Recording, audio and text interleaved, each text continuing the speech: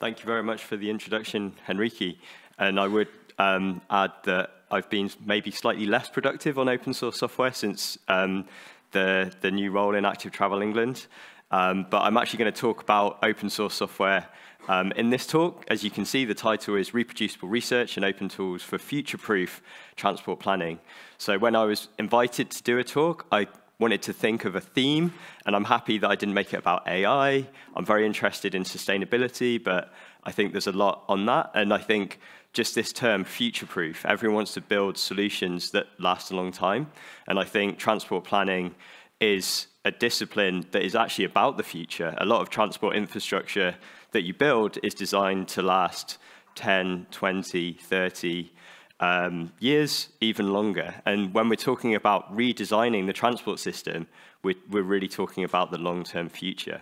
So this talk is about thinking about the future, thinking about how what you're doing now can influence the future in the long term and hopefully have long-term beneficial impact. So what can you do now to have that long-term impact? And I think one of the things is actually talk to other people, network, get out of your silos. So Mobile Tartu is a really great example of that kind of collaborative thinking and people getting out of their comfort zones and having conversations, learning things from different disciplines, different people, different countries. So I've learned loads so far, both at the main conference part and the associated PhD school that preceded it.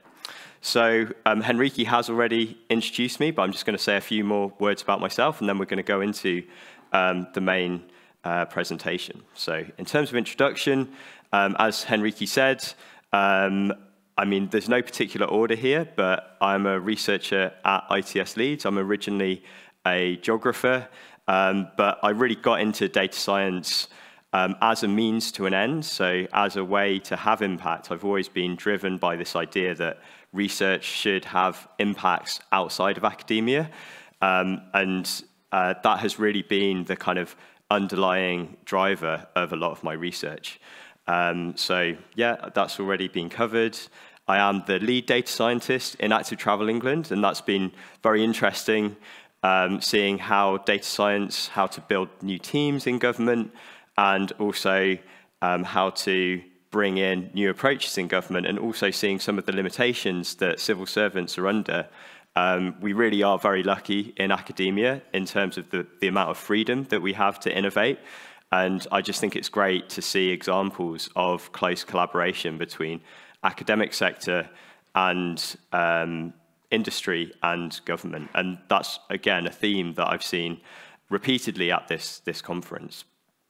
Yeah, and I am a data scientist and have ended up doing some software development, which again, I'm going to talk about during this talk, not just software development in its own right, but software development as a means to gaining impact.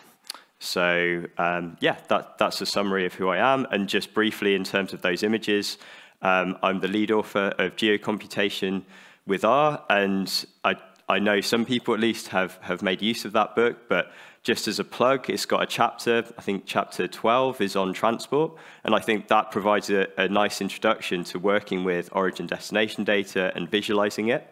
And we also have a companion book, which is Geocomputation with Python, which is taking the same ideas and trying to provide a nice, easy way to get started with doing reproducible research. Okay, so in terms of what I'm going to talk about in this presentation, I'm actually going to start with some definitions, because I think a lot of these words like tool, model, open source get thrown around, but they're not really tied down, and people kind of assume that they know what they mean, and they assume that the person who's talking about these things means the same thing. But in my experience, there can be subtle differences between what people mean. So I'm actually going to start by defining the terms that I'm using to talk about open source tools and reproducible research. I'm going to talk about reproducible research and open tools with reference to some concrete examples. And then I'm just going to conclude with some comments on what I think we can do based on this information to make our work as reproducible as possible. I want to generate some debate. So as I said to Henrique, I definitely do not plan to spend the whole hour talking. So I think it would be great to have some questions at the end as well. So if you've got any questions, then I think this could be a good opportunity to talk about how we as a community can influence the direction of transport planning more broadly and think about how we can direct our work for maximum future-proofness. So yeah, that's what I'm going to be talking about. So starting off with definitions, I've defined tool as a piece of software or an online service. So I like the metaphor of physical tools, and I think one of the speakers yesterday talks about a hammer as an AI tool. You found this new hammer and you want to use it. And I think that's really useful, but realistically, in the digital age, a tool is usually some kind of digital tool or online service. So that's a very broad definition. It's something that you can use, whether it's on your own computer through a command line system or it's an online tool. It doesn't matter. It's just something that you can use to get things done. A model is different, but usually there are models that underlie some of the tools, and it's a method or process that's expounded in methodological terms, and usually models underlie tools. And then software is the instructions. That's basically the cooking recipe that defines what the tool does. So they're all interlinked, but I think it's quite important to understand the distinction between those things. And then in terms of reproducible research, it should be obvious, but it means that other people can take your research. It's not you can read your paper, because I've actually heard some people talking about open publishing as if it's the same as open research, but it's very different. It means someone could read your work, follow the instructions in there, like download this data set, do these things, and actually regenerate your results. And I think that's quite a high bar. And I think the majority of research, the majority of transport research and research in general is not reproducible. And there are certain things that you have to do to make your work truly reproducible. Open source software is software that is free to use and modify. And an important thing, if you're looking at software, is if you try and find the license. So truly open source software has an open source license of some kind, an MIT license or a GPL. And again, there's some greenwashing in this space. You have companies saying, oh, we've got open solutions. And it tries to imply that they're doing open stuff. But if you look at the code, there isn't any code underlying it. So that's what we mean by open source software. And again, I'm surprised at how many times I speak to people who don't kind of realize the distinction. And then open access web tools is something that anyone can access without having to log into a portal. And I don't know how it is in Estonia and other countries, but in the UK, many of the tools that are provided by industry and by government, you need a login. And that creates a barrier to entry so that only experts can get it. And interested parties are kind of excluded. So that's what I mean by open access tools. Open access data, again, is slightly different, but gets conflated with this whole open term. And that just means data that is freely available to use. I believe open data should usually have a license, but the licensing of open data is, I think, less well-defined than open source software. And then finally, future-proof work that's likely to be useful in the medium-term future. What do I mean by medium-term future? Well, I think that's kind of up to you, but I'd say in 10 years from now, will you be able to go back and say, oh, that paper that I wrote or I thought of while I was in Mobile Tartu 2024, that still has some kind of identifiable impact on the world? And I think that's a really useful thing to think about. You know, if you're working on a paper, just put yourself in 10 years' time. What's going to have changed as a result of that paper? Are you going to have written a PDF that's hidden behind a paywall and then a few people read and everyone forgets about it? Or does it kind of continue as a legacy? Maybe it's being cited by other people, it's influenced other people, or it's resulted in some kind of change that is tangible. So those are my definitions. Sorry that was a bit long, but I think it's important to really tie down what we're talking about when we're using these words. So I'm just going to pick up on one of those definitions, and I think this is a good illustration. This is an early paper and quite highly cited paper on reproducibility. And basically it shows that it's not a binary variable. Reproducibility is a continuum, and I think that's a nice way of thinking about it, because it's not like, oh, you're a reproducible person, you're good, you're not a reproducible person, you're bad. Everyone's on a journey, and I don't know anyone who has written 100% of their work as fully reproducible. That's a really high bar. As long as we're kind of moving in the right direction, then that's positive. And you can see there that, that on the spectrum, it's just a publication only, and there's no further information. You can provide the code, you can provide the code and data, and then you can link it to software and actually give instructions, give documentation of what you need to do to generate the results. That's the gold standard. And I think anywhere on that spectrum is good. Just publishing your code on GitHub, like many of the papers in this conference have done, is a really good start. But it's a journey, not a destination, I would say. So in terms of reproducible work, there's a question mark about, well, why would I bother? Maybe it takes more time to share the code. Maybe you don't think the code is a high enough standard. But that raises the question, well, why should you make your work reproducible? And there are many reasons for doing this. I just wanted to pick up this one bit of research by someone called RAF 2023, where they delved into, they were actually doing this paper in response to another paper that found that there wasn't a very big effect size of making your work open, making it open and reproducible. But then they tried to kind of split out, well, what do you actually mean by reproducibility?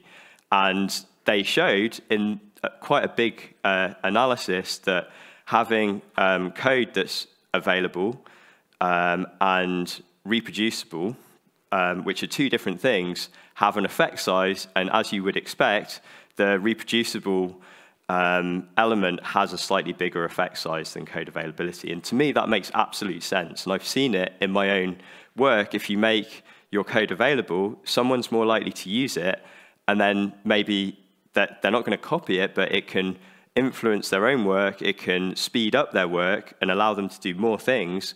And as a kind of thank you or reference to that, they cite the paper.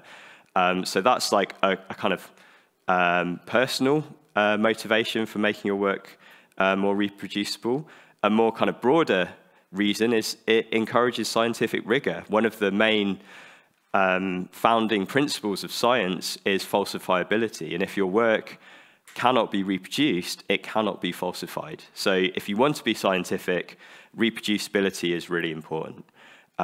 It's got benefits for your future self. So even within a single paper, you might get it to a certain point, send it for peer review, and then it will come back in 3 months, 5 months, if you're lucky, hopefully not 12 months, as has happened to me sometimes.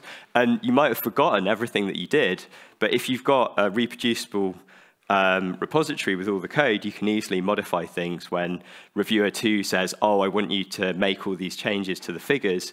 So it's actually a benefit to your future self. Benefit to others, I think that's kind of obvious. If you put your work out there, you can actually save people time. Like, that's a big motivation for me. I see a lot of people, especially PhD students, getting started with data science, and they spend hours and hours cleaning data. And if I've already gone through that painful process and come out the other side alive, then I want to share the benefits with them so that they can get on with the more interesting stuff. So for me, that's a really big motivation.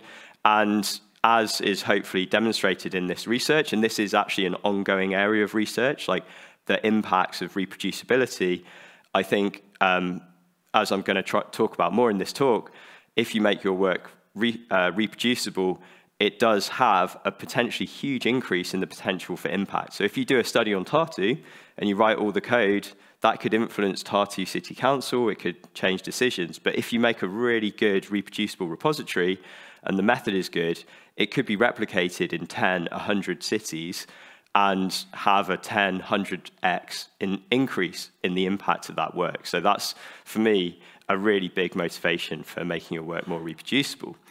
Okay, so if you're not persuaded already to do this, let's just try and take the counter argument. So thinking of someone who's playing devil's advocate of like, why would I bother? There's also a whole load of reasons why not to do that. And this is a hierarchy, and this is arranged in terms of what I think is more plausible to least plausible arguments, but I've heard all of them. So one is time, and yeah, especially if it's the first time that you've done a fully reproducible paper, it will take a bit more time to get a GitHub account or a GitLab account, wherever you want to host it. You have to think carefully about what the steps are, you have to provide documentation, and when you just want to move on to the next paper, that may not be number one priority. So I think that is a legitimate reason. Know-how, I think, is a really good one. I mean, talking about GitHub and stuff like that, that's kind of the domain of software engineering. And none of us have been trained in software engineering. I didn't do a degree in computer science, and all of us are kind of having to learn as we go along.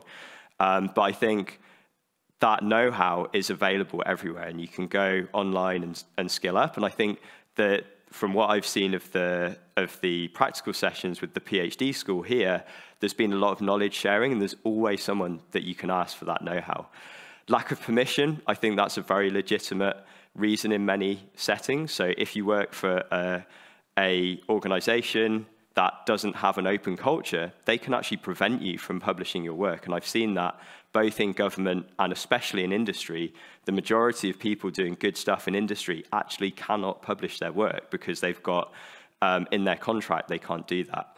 And that, I think, is a legitimate reason that's a difficult one to address, and there are ways around it that I won't go into in this talk. The software is not open. You're using Stata. I think you can still publish some of the code, even if the software itself isn't open. The data is not open access. I think that's a really interesting one, especially for people using mobile telephone data. And there is a good solution to that, which is to create synthetic data.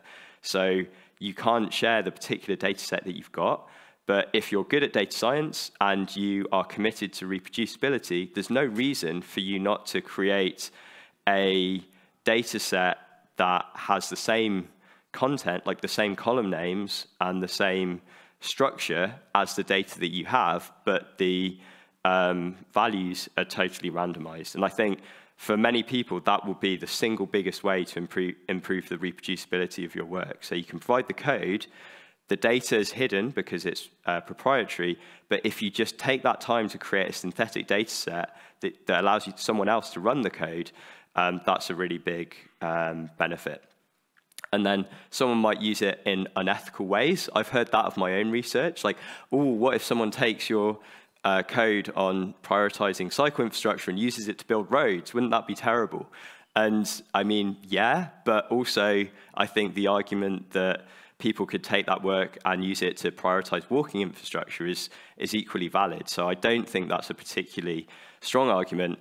And then the final one is someone might steal the work. And I think there's some, I think for academics, that fear of being plagiarized is a real concern, especially if you are if you're just getting started in academia, you've got a lot of ideas, putting it all out there in the open straight away can be a bit of a risky strategy. But from what I've seen, in some ways it can actually protect you, because I've heard of instances where people have had ideas for a long time, they present it at a talk, and then someone else takes that idea. Imagine if that researcher had put it on GitHub, it was all documented, you'd have like a kind of trail of evidence that leads back to it. So I think that one is not as strong as some people think. So there's a whole load of reasons why not to make your research reproducible, but I thought it's worth addressing them up front.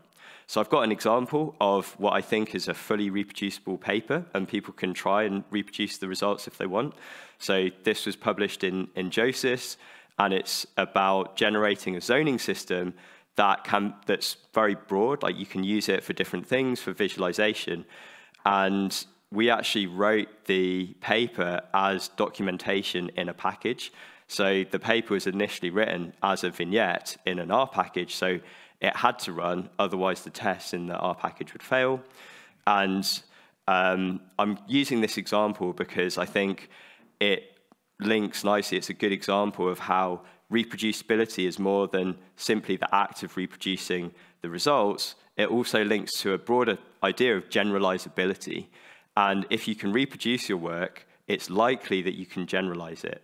So we didn't just develop this system for one place. The idea is that you can use this zoning system in many different contexts. So we've got an example here for London, which I think hopefully shows the benefits of providing a standardized zoning system. So the idea is you've got geographic phenomena can be very complicated, and they can change very quickly at multiple different geographic scales.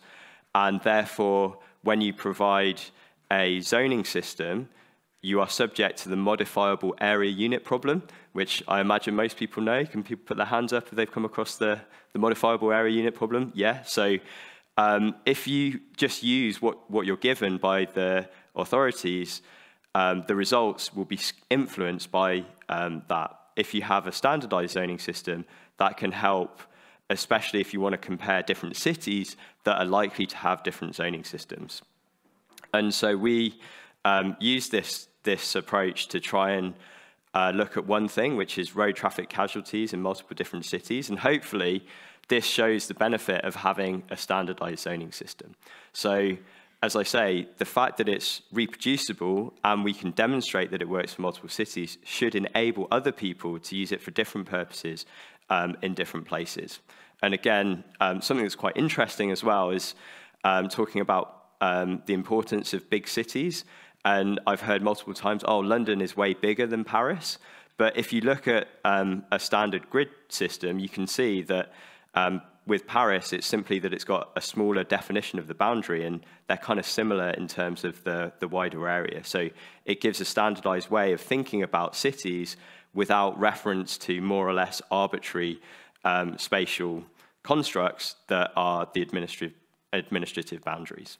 So that's an example of what I think is a fully reproducible paper.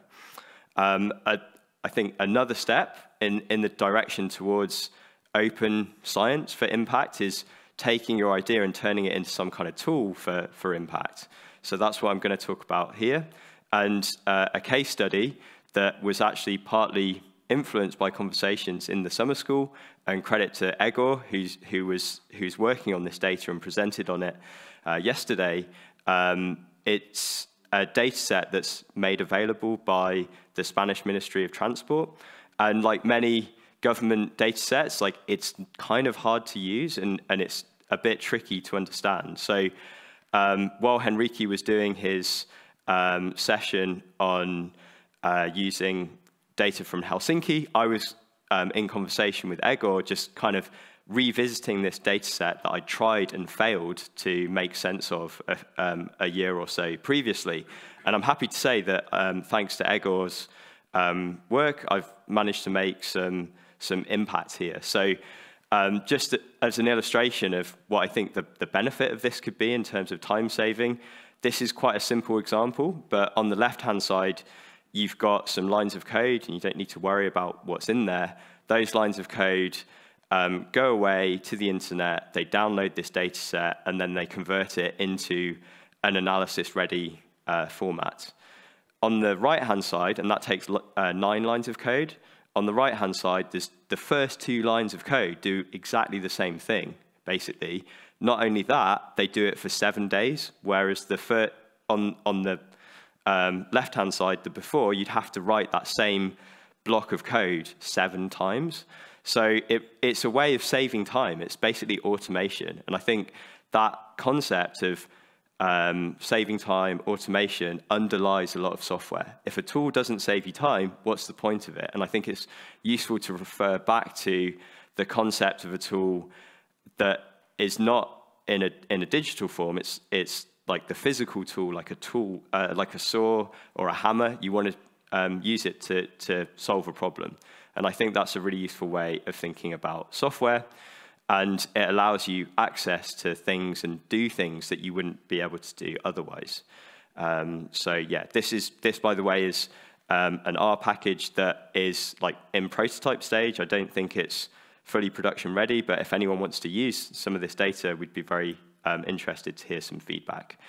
And another feature of open tools is because everything's open, they tend to be very modular, and they can be used interchangeably. So once you get your data into this format, it could be R or Python or another language like Julia, suddenly you've got access to a huge range of other open tools that you can use. So in this case, instead of developing our own visualization stuff, we've just used an existing package to try and make sense of it. So you can go through the pipeline and then write this reproducible data analysis code, which groups the OD data by the origin, by the destination, and it simply counts the total number of trips. And then, because this is a massive data set, we've filtered it to only include trips with more than, OD pairs with more than 500 trips. The collect one is a important function there, because that takes it out of the database and puts it into memory.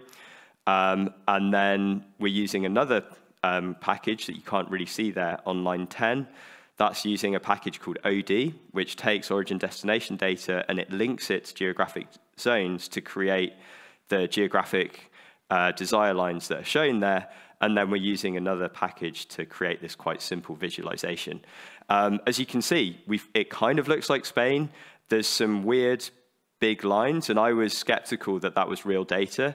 But in fact, it may be airline flights. So the data set includes zones in France, and it also includes zones in the wider territories in Spain. So potentially that's an airline flight, but I don't know for sure. And I'd be very interested to speak to anyone. If anyone from NOML is still here, NOMON, then we could have a conversation about that. But anyway, I think it's a useful case study. And without going too much into the detail, I did one more thing. Like, I always want to understand the data set. Like, when you're looking at a national data set, it's almost too big to understand what's going on.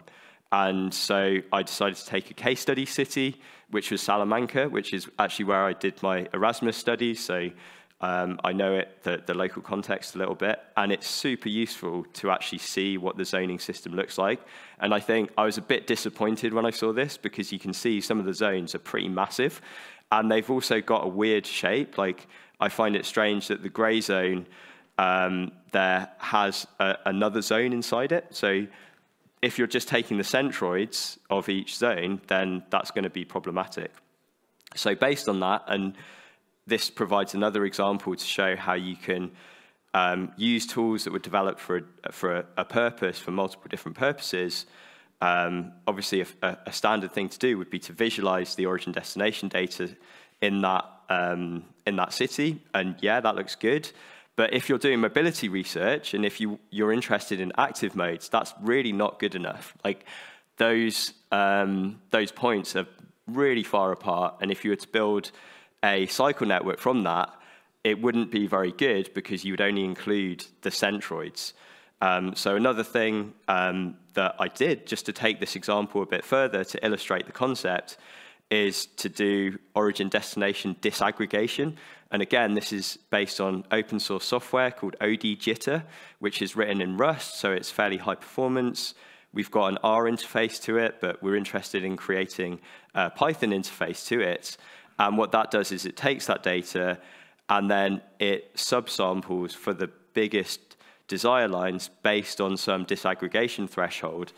It creates more desire lines. So in this case, I think I set the disaggregation threshold to 1,000, which is still a very high number. But if you wanted even more detail, you could reduce that further.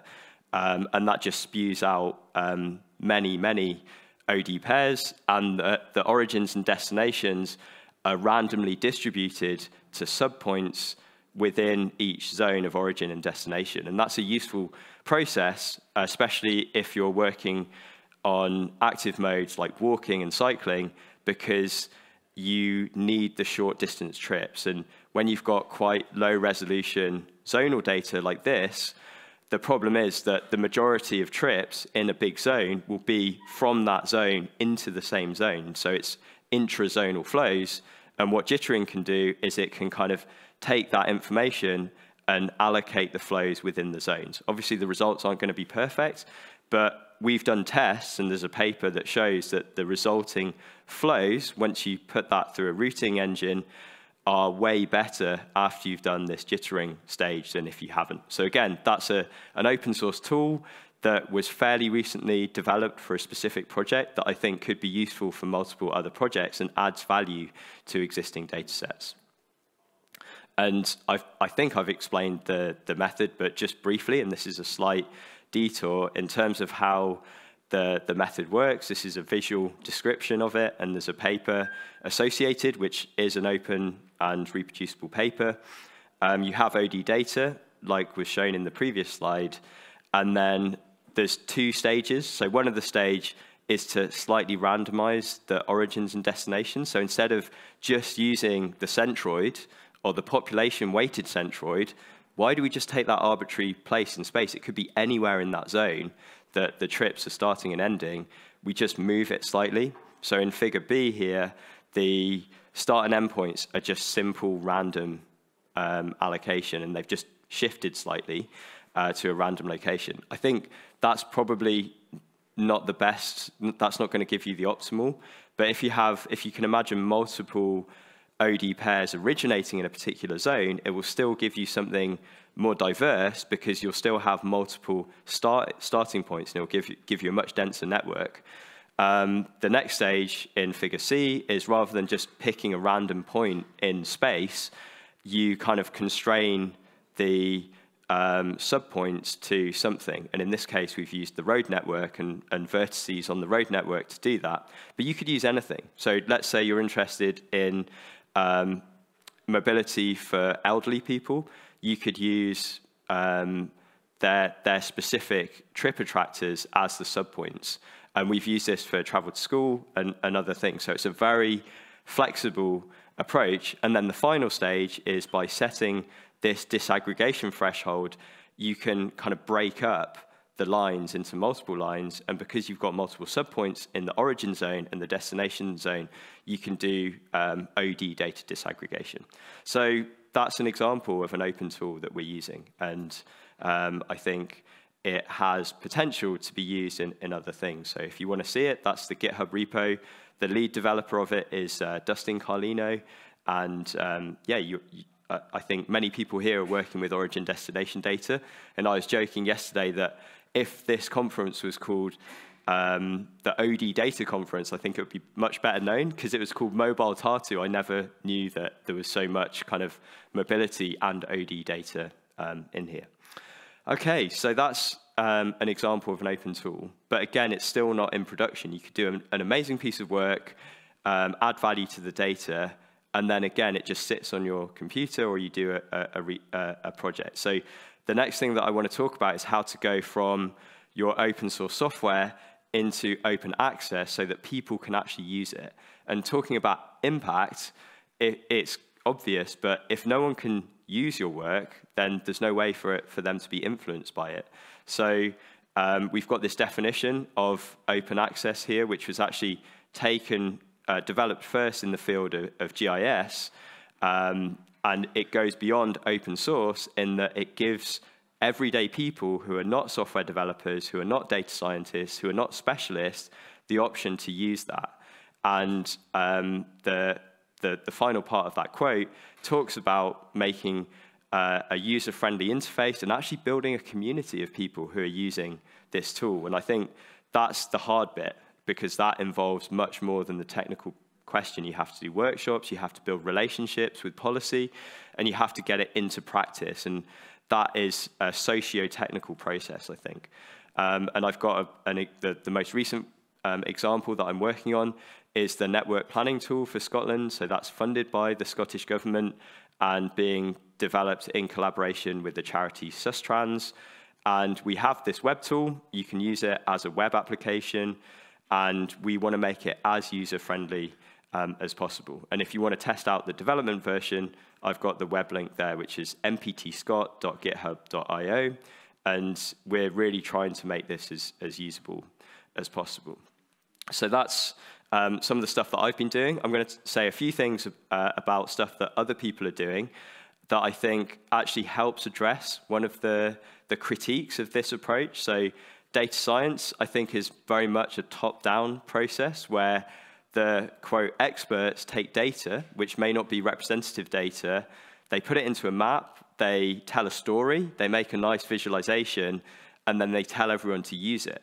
And one of the problems with that, it can be quite disempowering for other people, like the public and transport planners, because where do they fit in? What do they get to do? They just get to look at your visualizations and be influenced by them, which I think is a good thing. It's much better to have a detailed evidence base to work on than nothing. And in fact, the network planning tool and other tools like it, some of the biggest users don't end up being the target audience of professional transport planners. They actually end up being the advocacy groups, potentially for travel to school, like school headmasters, even parents can use these tools. But there's not much you can do other than looking at it. So what I want to think about is how we can move from just providing tools that are descriptive to tools that are actually two-way. And one example of this is from the ODNet project, which is an open source tool and is pretty amazing. It's available at od2net.org. What this does is it allows you to pick a place anywhere on the planet, zoom in, and then it automatically downloads some OSM data, and then it allows you to play around with routing profiles. And it will do that all within your browser, so you don't need to download any software. It just kind of works. And as you can see there, it gives you, in this case, a three-dimensional space where you can make the routing profile more focused on green space, more focused on level of traffic stress, or more focused on amenities. And because this is all open, you can adapt that in any way that you want. So that's, I would say, fairly in development. And I have tried to use this on a project, and I would say it's not super easy. It's written in Rust, so if you know any computer scientists who are interested in getting stuck into a code base that has like WebAssembly and all these exciting technologies, feel free to point them in this direction, because I think it's very interesting. But I don't know how to use this on a production project at the moment, but I'm very excited by the possibilities.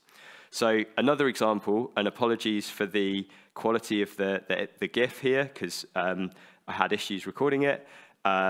This shows going even to the next step of interactiveness. You can actually play being a transport planner, and this is something that I've been involved in Active Travel England. So this is something that was developed in Active Travel England to support our work in government, and the aim is to provide a tool to make the digital tools that we have two-way. So the idea is that local authorities, rather than just sending us their data in a PDF or in a questionnaire, which they do, we give them a data collection tool that we use to gain valuable information about their plans. So we need to know how the money that we're spending or that we're giving to local authorities is being spent. And this tool, which is called the Scheme Sketcher within the ATIP, the wider ATIP platform, allows anyone to play Transport Planner and rapidly sketch interventions. So the example that's shown there just shows how you can sketch a polygon, and it's quite cool because it's a polygon that snaps to the road network, so that can save a bit of time. And then you can output the JSON and share that JSON with other people, or share it with us. So it makes the whole process much more participatory. Again, this is fully open. This is hosted on the GitHub organization, github.com acteng, so ACT being Active Travel England and ENG being England. And I think that's potentially a bit of a game changer in terms of collecting data on plans. So you're not just collecting data on what's currently there, you're collecting systematically data on the forward plan of every local authority in a country. And I'm not sure, but to the best of my knowledge, I think England is the first country where we're using this kind of GIS approach to collect a systematic data set. And again, it's open, so instead of building your own, you can build on this or use the ideas in it for other stuff. So with all of that in mind, and moving on to the final part, and with a a head nod to Yuka, who also had an AI-generated image in there. How does all this fit into the future? What does this mean when we're thinking about the long-term future? And initially, in the first draft of these slides, I actually had quite a few slides on AI, but I decided to put those in an appendix and just focus on what we can do at the moment. I think that's a much higher level discussion, and there's been a lot on AI, so I'm actually going to focus on like the here and now and things that we can actually do right now. And just starting off by saying that being open to change and realizing that political priorities and the things that are important right now may not be important in the future. And the same does actually apply to AI. Is it just a fad? Who knows? But I think we can start with a positive there, that there has already been a massive shift away from the focus on cars to sustainable transport. So being adaptable to those drivers of change. So that's the kind of high-level driver. In terms of what we can actually do as researchers, I think sometimes people are too focused on the high-level stuff and actually to the detriment of the concrete steps that you can take. So I've tried to make this much more kind of focused on the here and now. So this is actually based on a debate that we had in the TRA conference in Dublin earlier this year. And just think of it as a hierarchy. So number one, if your publications aren't available, then it's very hard for them to have impact. Number two, making open access to the data, or at least linking to the source of the data, and generating synthetic data if it's sensitive, making the code accessible. Stage 4, which is, I think, where it starts to become more time-consuming, fully reproducible paper published with documentation. That's like the gold standard in terms of reproducibility. And then 5, which can be a whole research project in its own right, is actually deploying that tool. So I think thinking about it in those 5 steps is a useful thing. And then you've got a parallel set of considerations around collaboration, which I'm not going to talk about, but you have a parallel system which is linked in terms of how collaborative is your work. And there's a paper on this by Braga et al., which I recommend on that. So yeah, final thought that I've got, similar to how we thought about why wouldn't you make your work reproducible, let's just pose the opposite question of what happens if you don't use open tools. And I think it's fairly clear that the direction of travel is towards more openness. And in climate science, there's this concept of stranded assets. If we do decarbonize, suddenly you're going to have hundreds of millions of pounds of assets that are that suddenly become worthless. And if you just think about if this trend to openness continues, if you are someone who is using primarily proprietary tools, could you end up being like some of these people in the fossil fuel supply chain and just putting all this investment into something that isn't future-proof? So that is the final slide of my talk. I've got the conclusions there, but rather than read through them, you can see them. I think I'd like to end it there and actually open up to questions, because there's loads of ideas and loads of people who can contribute back and talk about this. So let's make it more of a conversation, not a lecture. So many thanks for listening anyway, and thank you to everyone for making this conference happen.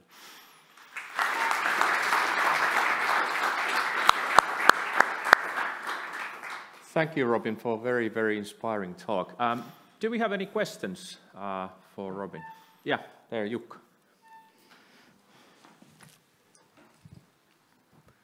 Thanks, Robin. Excellent, excellent keynote, and yeah, touching my heart. Very inspiring. And yes, reproducibility is the thing. And well, I mentioned, what about this horrible word, irreproducibility? And I mentioned, and AI will hit us with this. Do you agree?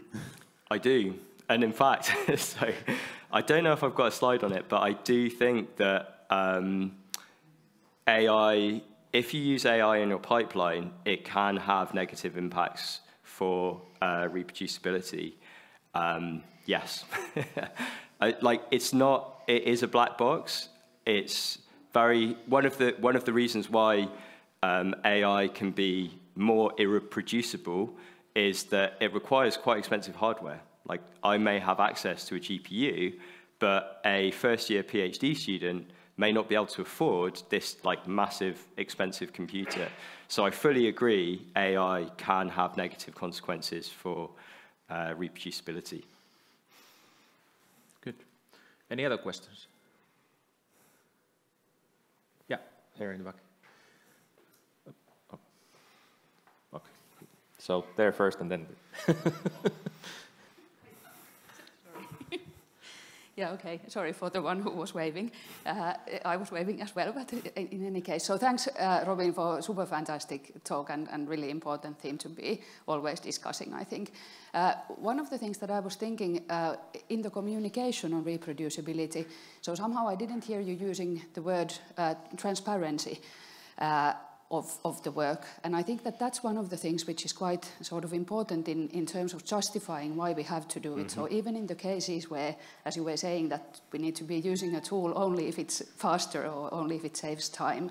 So sometimes we should be using it even if it's faster, so even if it's not faster, so just to be sort of bringing quality through transparency. And I think that somehow communicating that as well is useful as well, or also for example, students who might be sort of scared of producing something that really is reproducible, or something that others could be running, for example, as such, but just to be sort of not scared, but rather okay in sharing what you have from transparency perspective is useful. But then a question to you, so how do you see the future, not only in terms of AI, but also in terms of data? Because what I think it has been going not to the more open direction, but rather to the more closed direction, at least in the field of mobility studies and transportation studies. Great questions. So first, on your point about transparency, I really like this, because one of the problems with communication is that we as academics, we can have all of these detailed discussions, but when you speak to someone in the street or in the pub, they're like, what are you talking about reproducibility? So transparency seems to be a much more easy to understand concept.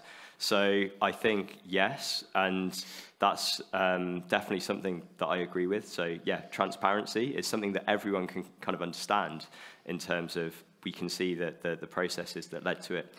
In terms of the trend in data, I think it's becoming much more managed and the ecosystem of data providers is consolidating. I think there are risks and benefits in there. So I'd say a lot of I think it's becoming less common just to dump your data somewhere for everyone to have a free-for-all, and more common to make your data available through an API. And if there's more data that becomes available through APIs in a controlled way, I think the overall impact could be beneficial. But I take your point that in some areas it is becoming harder to access data, and like it's not my area of expertise, but yeah, I agree that there's a risk there that there's less and less open data as time goes by. Yeah, and then we had there a question.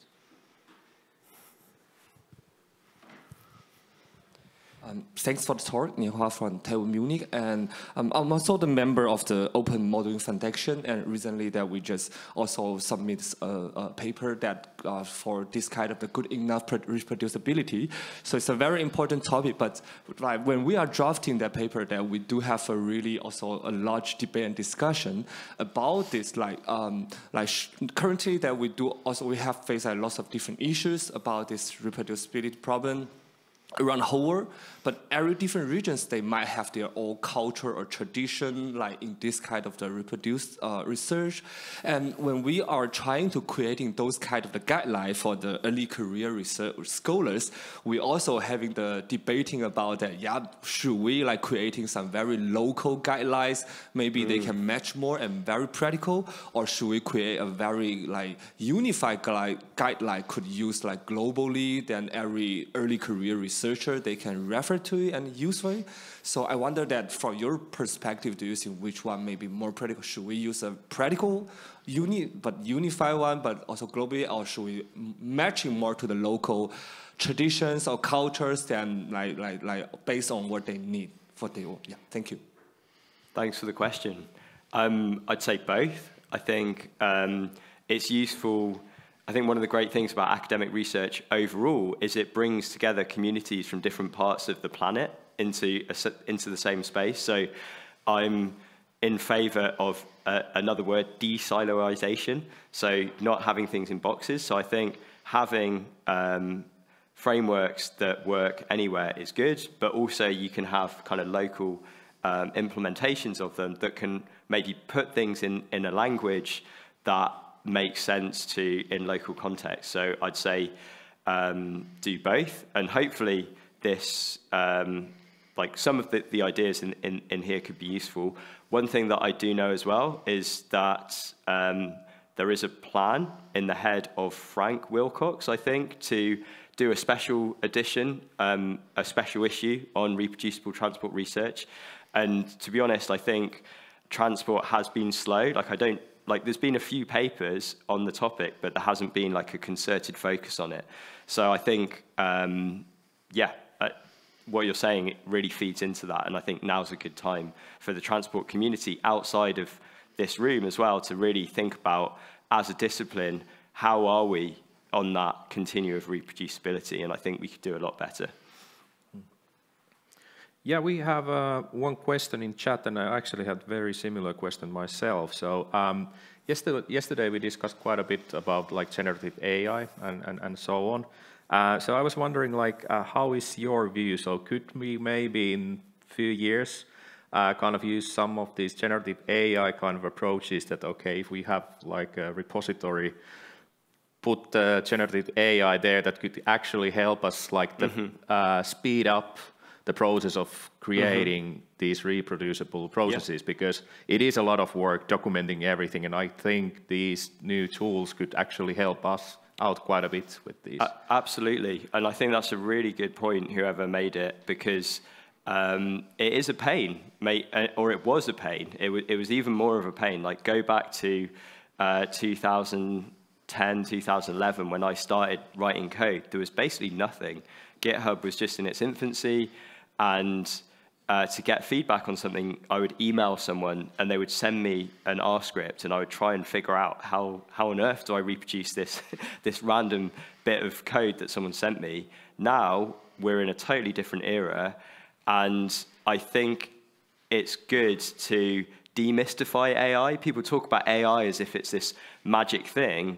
If you think about it more prosaically as like something that can help you get jobs done, then yes, that's very useful. And for me, already, I am using GitHub Copilot to help with the more boring parts of reproducibility. So if you're writing some code, you can focus on the exciting, interesting, impactful stuff, and then the AI can be kind of auto-generating the boring for loops and remembering all the function names. So I think there is potential, and as was discussed yesterday, AI, there's no way to stop it being used at a society level. That like this generative AI is here, but and it's more like, can it be useful? And if we are going to use it, let's use it in a way that we control. So specifically, VS Code with GitHub Copilot allows you to write code in a way where the AI is like trying to do auto suggestions constantly.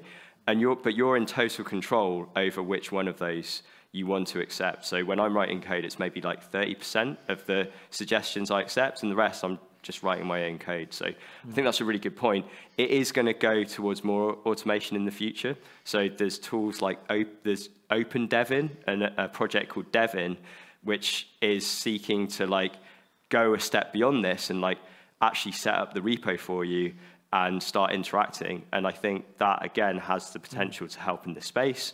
There's probably also risks there, but the stuff that I've seen and that I use is beneficial in this space. Oh, very interesting. I don't know if that answered your question as well, Enrique. Very well. Okay, yeah, there, question. Thanks for a great talk, Robin. I wanted to come back to the question of open access data, and you made the point that oftentimes when you work with proprietary stuff, it's really difficult to publish the data because the original sources don't allow, and therefore a certain degree of syntheticity or like a synthetic copy of the data could be a workaround towards that. I want to ask you to elaborate a little bit on that, because in one way, synthetic data can be set up to, of course, reproduce exactly your result, but the whole kind of point of falsification is to see if you made wrong assumptions in the data. And if you have a synthetic data set, it seems to me it would be very difficult oftentimes to set it up in a way where you can truly test the assumptions of the model rather than sort of by definition reproduce exactly what you want it to reproduce. So I'm a big fan of, for instance, synthetic population data sets and really great sandboxes for highly granular, detailed modeling data. But when it comes to sort of a, I don't know, a travel survey result, you can't publicize the raw travel survey data, which is under protection. What are your thoughts on that? So I'll turn it around to a follow-up question for you. So let's say you've got a research project that uses a non-open data set, and then you've got the code and you want to show that it's reproducible. Do you think the fact that you cannot reproduce all the results in their entirety is a strong enough reason not to create a synthetic minimal data set? Like, I think in this synthetic data idea, I'm not talking about generating big synthetic data sets. I'm just saying a minimal example to prove that the code runs, not to get the same result. So I think, do you think, to put it back as a question to you, do you think the benefits of proving that your code runs and it generates a result, and you can say in the appendix, if it's like a technical appendix, you won't get the same result because this is a minimal data set, does that invalidate the whole benefit of reproducibility?